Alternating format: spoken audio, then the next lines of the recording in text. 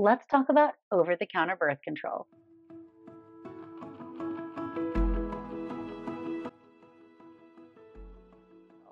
Hi friends, I'm Dr. Natalie Crawford. I'm a board certified OBGYN and REI.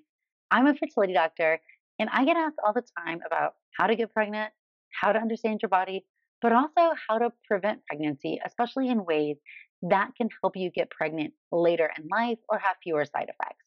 And the reason why is that I love your hormones. I'm an expert on the hormones. That's what I did all of my fellowship in.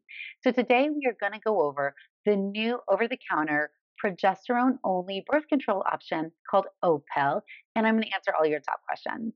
First, thank you so much for subscribing. The YouTube channel means so much.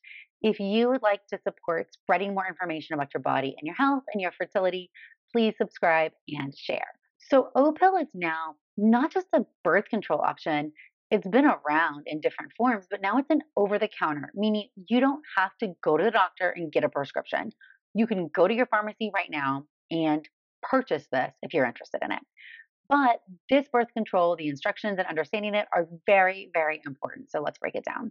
Let's remember that this is a progesterone only birth control.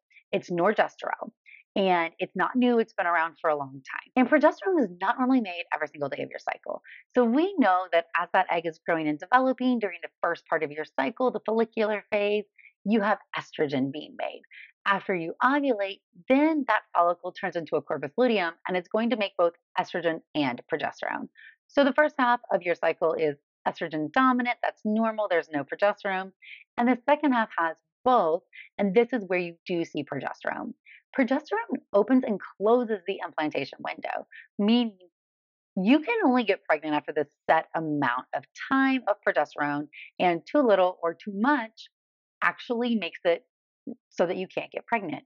The receptivity of the uterus is so specific.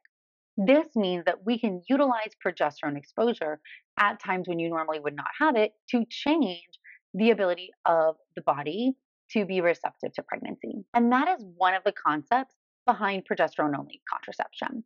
So it is changing the implantation window, so it's changing the uterine lining. It's also thickening up the cervical mucus. The cervical mucus becomes that stretchy, sticky, egg white cervical mucus when your estrogen is at its peak right at the time of ovulation. And this is beneficial to allow the sperm to swim through it. So having chronic progesterone makes it harder for sperm to get through.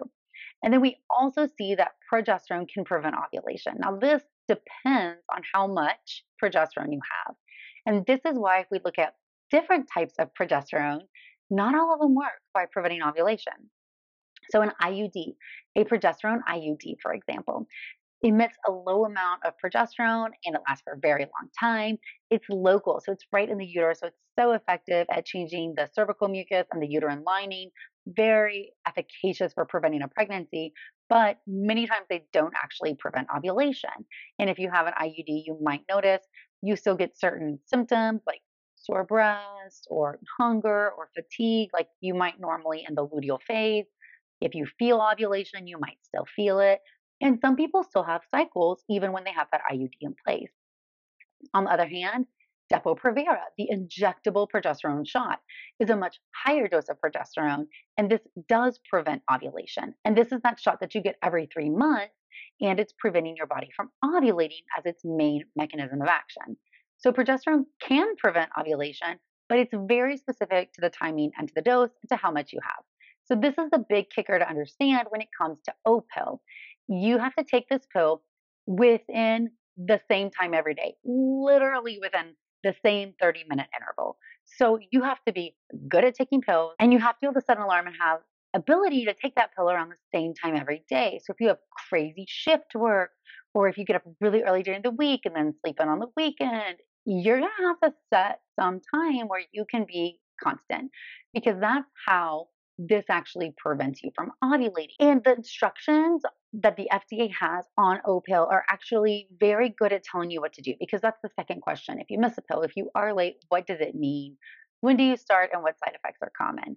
So with all type of contraception, we look at preventing pregnancy. So with perfect use means exactly the same time, no skipping pills, 98% protection against getting pregnant, which means that if 100 people are taking this perfectly, 2 will be pregnant. Now, typical use is more realistic, meaning you might be a little bit late here or there. You don't use it perfectly. And with typical use, we see a 91% prevention of pregnancy rate. So if 100 people are using this in the way that people typically do, 9 people are going to be pregnant. So you have to be okay with those numbers. And you have to know that birth control does not prevent against sexually transmitted infections or HPV, anything like that. So condoms and safe sex practices are so important still. But specifically, if we are looking at how do you take this and what to do in certain circumstances. So it must be taken the same time every day. One of the top side effects, or all of the side effects, are typically progesterone heavy things. So you might feel nauseous, bloated, fatigue. Those are some of the top side effects. Some people get acne. So if you tend to get acne before your period, you might have an increase in this. And some people get a headache, especially if you get hormonally induced headaches.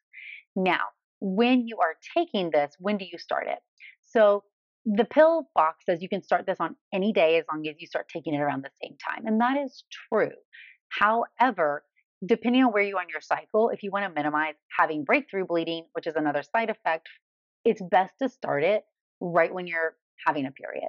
So if today is your day one of a period, go ahead and start taking it now so that it can prevent you from ovulating that cycle, but the lining will be on the thinner side. If you start this in the middle of the luteal phase, you're going to have a thicker lining and you might have more breakthrough bleeding. So I hate breakthrough bleeding and would recommend starting it around the time when you're on your period. The instructions do say for 2 days, the first 48 hours, use condoms or abstain or some other backup method as it takes time for the progesterone to start working. Also, do not skip pills. So if you're 3 hours late or more, the moment you remember, take the pill. Then take the next one at the time you normally should, no matter if they're the same time. If it's the same time, take 2 of them together and then get back on track. You are going to want to use backup method if you take a pill late. So even 3 hours late is late for the next 48 hours. So make sure that you are aware of that.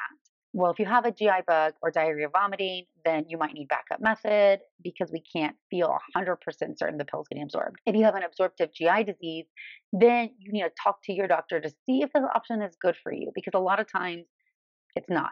Now, on the pro side is that this is over the counter and that when you want to get pregnant, you stop taking it, your period's not going to have any long-term side effects.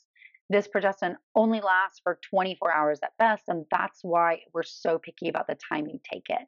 This is unlike some of the other types, whereas for an IUD, the impact on your uterine lining might take a few months to recover from. And from the depo provera shot, even though you need it every 3 months to prevent ovulation, one single shot may prevent ovulation for up to 18 months. So I do not recommend you take that if you want to be pregnant in the next 2 years. Another important thing about the Opill is that you're going to take it every single day. This is not something where you're supposed to stop it, have a period, restart it. Having a monthly cycle is not needed, especially if you're using hormonal contraception. So you're taking this every single day. If you have breakthrough bleeding, just keep taking it. You get through the 28-day pack and you'll get another one and keep going. Hope this helped you understand a little bit more about Opill and the new over-the-counter contraception. Honestly, I am just all for easier access to contraceptive options. Although please remember, your OBGYN, your PCP, there's a lot of other reasons why we need pap smears, general health evaluations, STI screenings. And so please don't let this prevent you from getting your overall health checkup and making sure that everything is okay. If you have any questions, please ask below. And as always, you can follow along on Instagram at Natalie Crawford MD or learn more on the As a Woman podcast. Thanks, friends.